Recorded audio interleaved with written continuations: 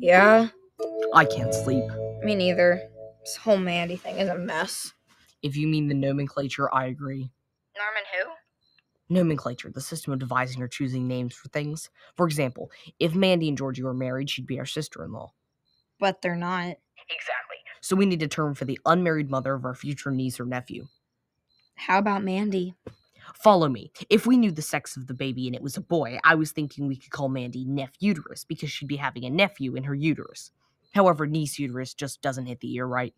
I still think Mandy works. Now, there is a gender-neutral term coined by linguist Samuel Martin in the 1950s, which takes the in from niece or nephew with sibling to get nibbling. So she'd be our nibbling? No, the baby's the nibbling. Mandy would be either the nibbling guess or the niblinger. Or, in a swerve from our traditional German suffixes, Niblingo.